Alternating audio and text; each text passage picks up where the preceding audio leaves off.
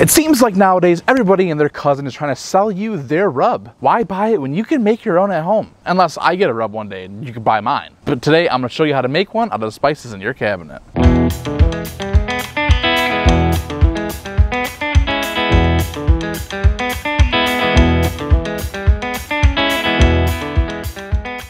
Today we are making a homemade barbecue seasoning. When you go to your local grocery store and you walk down the seasoning aisle, there's gonna be dozens and dozens of different barbecue rubs that you could buy. And to be honest, a lot of them are really great. But the truth is, you can make one just as good, if not better, at home with everything that you have in your cabinets. So today, we're gonna be taking those staple spices that are already in your cabinet or making an amazing barbecue rub. It's gonna be a lot easier and even cheaper than you probably think. Are you ready? Let's get to spicing.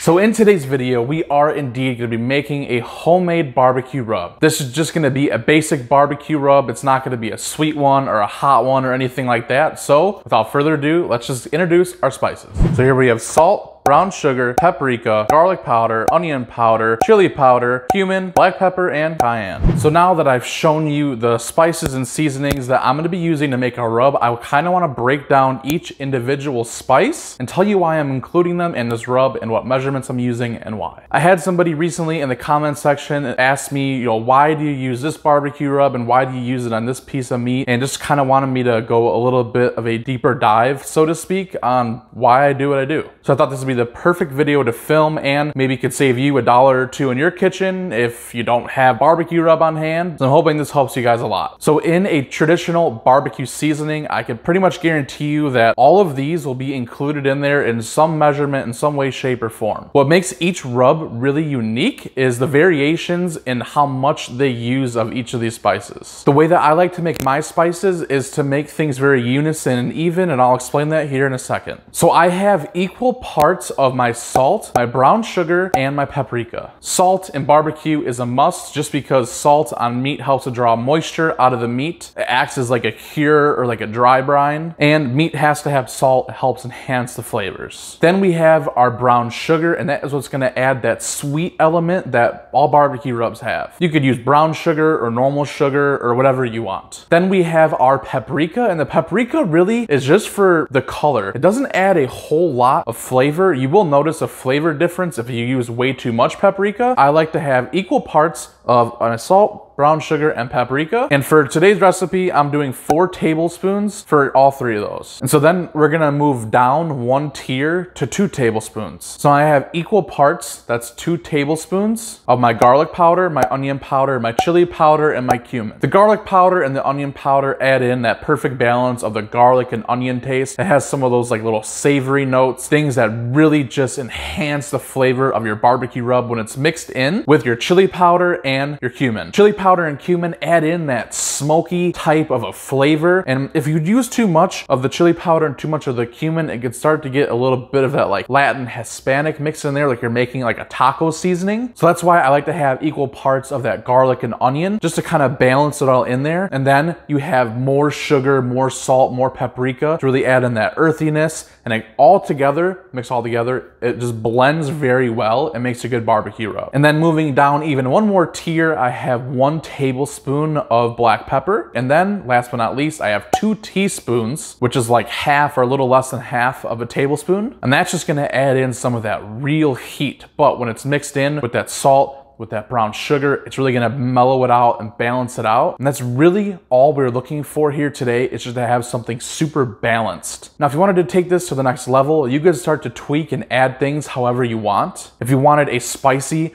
barbecue rub, you could add in more cayenne. If you wanted a sweet barbecue rub, you can make brown sugar be your highest tier, so to speak. So let's mix all of these up together. I'll show you what it looks like at that point, and then I'll talk about what kind of meats this is good for, what you shouldn't use it on, and then I'll tell you how you should store this, how long it's good for, and all that good stuff. So let's just get to mixing our seasonings. So we're gonna start off by adding in 4 tablespoons of salt, followed by 4 tablespoons of brown sugar, and followed by another 4 tablespoons of paprika.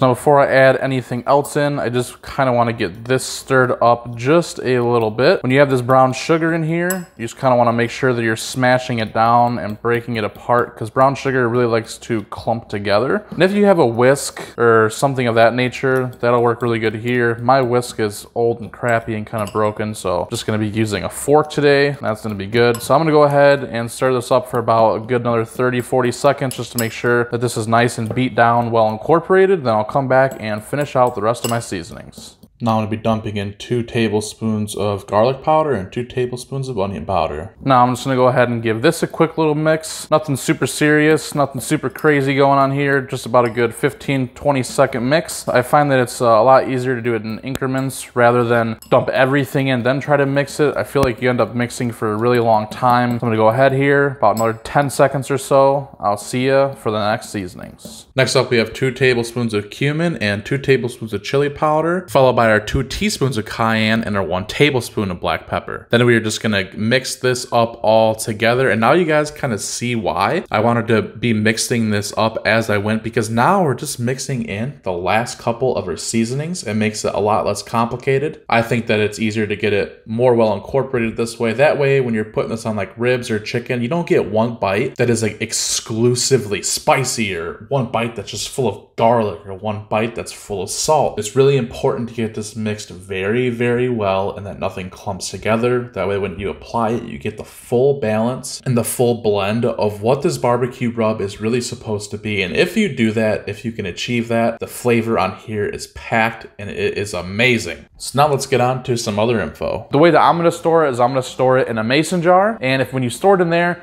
it's good for like 4 to 6 months. I'm not sure that it actually spoils to where you go sick. I mean, maybe it does.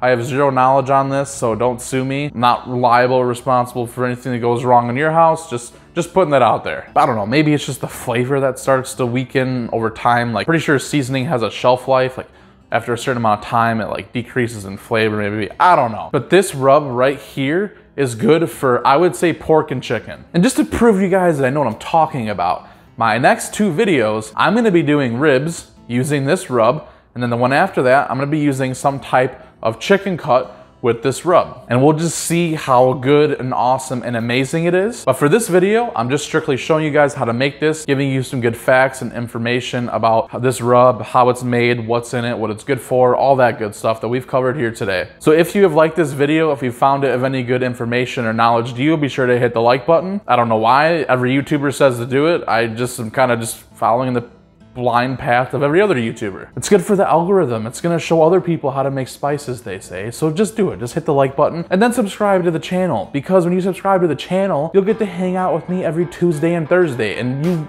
really want to hang out with me every Tuesday and Thursday. And as always, I'll see you guys in my next video. Peace. That's not bad. That's a barbecue rub.